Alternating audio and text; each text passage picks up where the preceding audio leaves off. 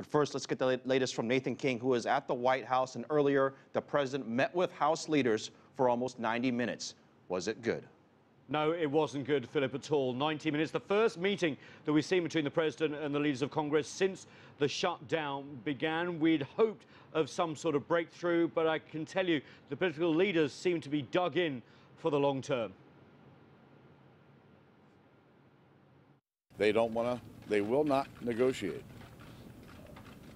We had a nice conversation, a polite conversation, but at some point, we've got to allow the process that our founders gave us to work out. We're not going to play, we're through playing these little games it all is all focused on Obamacare. That's all it's about. Well, this government shutdown going into day 3 costing about $300 million a day. But that is small beer considering the next hurdle that Congress and the president is going to have to jump, and that is the raising of the debt ceiling. And that is worrying more than just the politicians here. Politicians weren't the only ones trooping to the White House Wednesday. Wall Street executives came to town, worried about the shutdown, but even more fearful that Congress won't raise America's debt ceiling.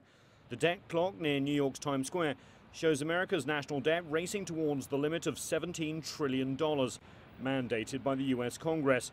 The U.S. Treasury says Congress must raise that limit by October the 17th, or the U.S. will face its first ever default. If that happens, the U.S. government would be unable to pay pensions, salaries, and even interest to foreign investors holding U.S. Treasury bonds. That could lead to a crisis in the world financial markets and beyond. There's precedent for a government shutdown. There's no precedent for default. We're the most important economy in the world. We're the reserve currency of the world. Payments have to go out to people.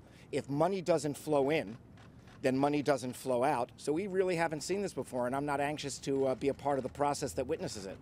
But even if the debt limit is raised once more, there's no guarantee that in a few months' time, when it needs to be raised again, the same political game of chicken isn't played out here again in Washington. The debt ceiling has come to be a very perverse element of the U.S. domestic political scene. The best thing that could happen would be if it became a dead letter and ceased to be part of the political debate. U.S. President Barack Obama has indicated he'd like to avoid battles over raising the debt ceiling in the future, but that would mean compromise to reach a long-term deal with the U.S. Congress, which most political analysts here would argue is unlikely in this poisonous political environment. You know, raising the U.S. debt ceiling and keeping it there and away from political haggling was all meant to be part of a grand bargain on U.S. fiscal issues about 2 years ago between the U.S. President Barack Obama and the leader of the House of Representatives, John Boehner. That didn't happen, and we look as far away from that as we ever have been. Phil? Nathan, you're there at the White House. What's the mood like? Is there a sense that this is more political posturing, or is it possible that there might be a silver lining?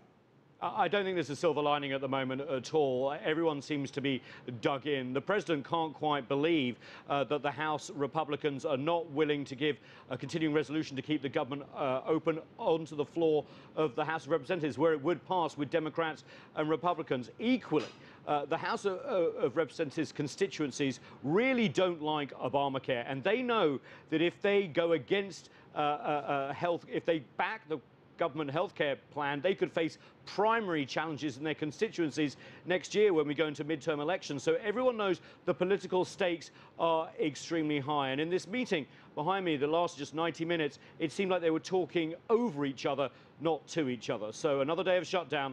We'll see how the American public opinion thinks of their leaders in the morning. Yeah, in just a few hours, Nathan, it will be day 3. Stay right there. I want to bring Steve Pruitt into the picture as well, former Democratic staff director of the House Committee on the Budget, and is currently a senior partner at Watts Partners. You know, Nathan was talking about the fact that the mood is bad. He didn't see any silver lining in it, but some pundits that I've been listening to say the fact that the meeting went 90 minutes, is that a good sign at all? Well, it's a good sign that they're talking. That's been one of the missing ingredients all along here, that there's really been no communications. It's been political shots across each other's bow. The more dangerous situation, though, is the fact that because I believe the Republicans don't have any bargaining room at this point, they've talked themselves into a corner, there's very little that the Democrats are able to do This is such to a appease them now. such a frustrating situation to Americans that are watching. The government is in a standstill, and they're essentially holding the debt ceiling as hostage, which ultimately affects the rest of the world. Nathan and Steve, I want you to take a listen to this, this sound that we have from Harry Reid and Nancy Pelosi. They spoke just after the meeting came out at the White House. Take a listen, guys. We have the debt ceiling staring us in the face. I thought that they were concerned about the long-term fiscal affairs of this country. And we said we are too. They wanted to shut down government. They think that that has a purpose for them, and we know what that is. They want to overturn the Affordable Care Act. That's not going to happen. And frankly, that's not what our Constitution had in mind. Steve, it's Nathan here at the White House. Just want to ask you a question. It's not you personally, but you kind of get it that America looks kind of ridiculous in the world right now, that, you know, they're always talking about promoting democracy around the world, but they can't even get it together in their own backyard. What do you say to that? No, I think when you look at this from the world perspective, the U.S. not being able to handle just the fundamentals of operating government, funding government, and then dealing with policy questions in a reasonable way. I mean, you look at other parts of the world where there are fist fights. I just think at this juncture, we're going to see more of that in the U.S., and we're going to see more disruption. And unfortunately, I'm not optimistic that we're going to get to the point where they're going to raise the debt ceiling by October 17th. Nathan, I want to ask you something. You and I have talked about this quite a bit, and a lot of this is about the Republicans, for lack of a better word, embarrassing the president. At the same time, the president's working on trying to embarrass the Republicans as well.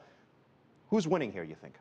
Well, I think whenever the president can look presidential and point the finger at Congress, that actually works. And I think there's one thing on his side here. Is that the healthcare legislation, Obamacare, passed through the Congress. It was held up mostly by the U.S. Supreme Court, despite huge amounts of pressure from states and Republicans. And also, there was, let's not forget it, a presidential election in between as well. So he's saying, look, why are we fighting over this? Surely you can amend a bill if you can, and you can't. So basically, he feels that the Republicans are holding the government hostage. And also, I think, on a week where Obamacare is launched to Americans, and we saw 3.5, 4 million people already go on these websites hunting for health insurance they don't have, that is a powerful argument too. All right, I want you guys to take a look at this. This is a poll that was done earlier today. 56% of Americans believe that raising the debt ceiling would be a bad thing for the country.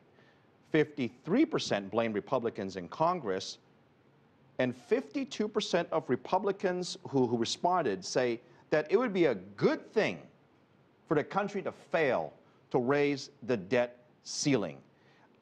I don't have any way to describe this, Steve, but this is financial Armageddon. I mean, I don't understand how someone could just want to default on all the debt that you owe to the rest of the world, not let alone to yourself, and think this is a good thing for America. Well, it's not a good thing for America. And I believe that as people get beyond the politics of this, more and more people, as we're already seeing in the Congress, are going to realize that enough is enough. And we will get the critical mass that's necessary.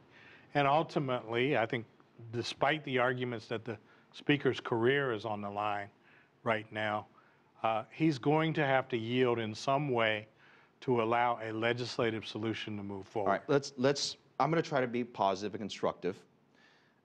What does a solution look like? How can the Republicans walk out quietly from this bear trap they're in, so to speak? Well, I'm not sure they can walk out quietly. They've made too much noise already. The president has to give them a door open so they can get out. I mean, otherwise, this whole thing doesn't work either. Well, the only piece today that looks possible for inclusion in that would be the repeal of the medical device tax, which is sort of their last offer, if you will, that they put on the table. That has some legs. It has some bipartisan support. It could become an element in a final package that gets moved forward. I want to give you credit for something. It's my understanding. Last week we talked a lot about whether or not we'd have the government close, and I was trying to be optimistic, and you said, Phil, they're going to close down the government. And of course you were right about that. So I'm going to put you on the spot again. We've got the debt ceiling debate coming up. How much should people, not only in America, but around the world, whether you're in China, Japan, or Europe, how much do we really need to worry about this? Because I get the sense that people don't really understand how big of a deal this is going to be if this thing totally blows up. Well, I think we have to worry. Unfortunately, I believe we have to worry that we will breach the debt ceiling on October 17th, that there will not be a solution, and that it's going to take an additional downgrading of the U.S. credit rating. That is just a scary thought. That becomes real scary, and it's going to take that, I believe, for enough pressure to build for sane minds to surface in this discussion. I cannot imagine anybody wanting us to even have that conversation whether or not the United States would have a lower debt rating, let alone default on loans. Steve Pruitt, thank you very much for joining us again. Thank you, Phil.